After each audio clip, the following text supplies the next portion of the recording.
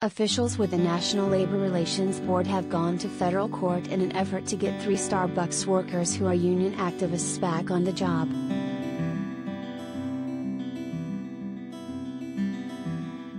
A regional director for the board in Arizona filed a petition for a temporary injunction on Friday, saying Starbucks retaliated against 3 members of a union organizing committee. 2 of the workers were fired and the third was put on unpaid leave, according to the filing.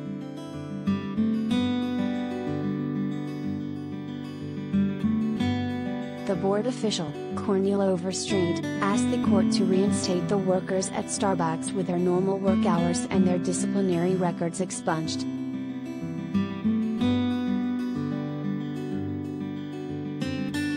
Overstreet also asked that a high-ranking Starbucks official be required to read the court order aloud in the presence of a board official, and that a video recording of the reading be made available to Starbucks workers around the country.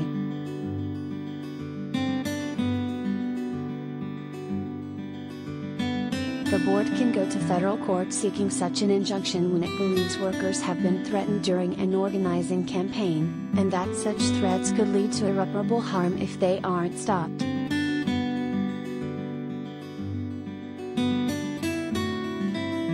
In this case, Overstreet argues that Starbucks' actions have led to an atmosphere of retaliation, and that workers could irreversibly lose the board's protections if something isn't done quickly.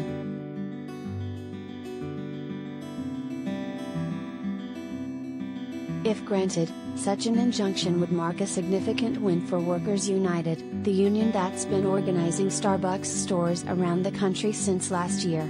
The union has accused Starbucks of retaliating against a number of union activists in order to cool the organizing campaign.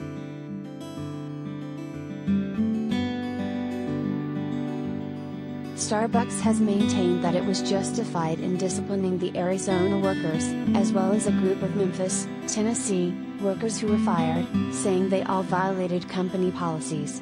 Labor board officials have disagreed, alleging the company targeted them because of their activism.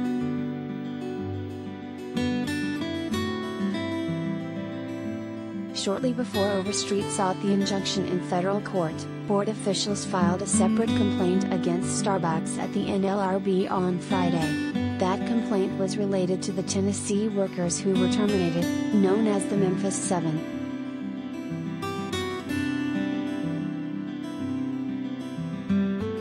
Starbucks fired those workers in February after a local television station conducted an in-store interview with them about the organizing effort. Starbucks said the workers violated company policy by allowing non-employees into the store while it was closed, among other alleged infractions.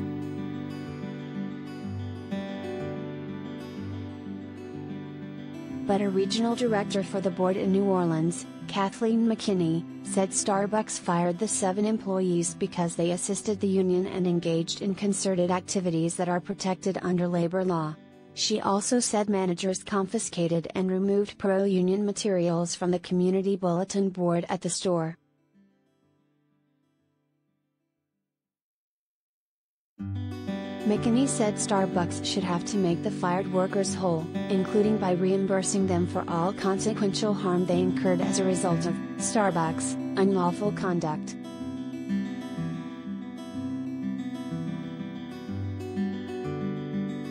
The charge related to the Memphis workers would be litigated within the NLRB. But it's still possible board officials will go to federal court seeking an injunction like the one for the workers in Arizona.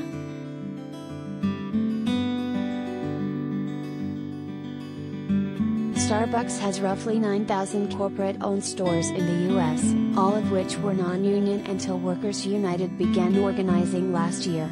So far 26 stores have voted to unionize, and many more have petitioned the labor board to hold elections.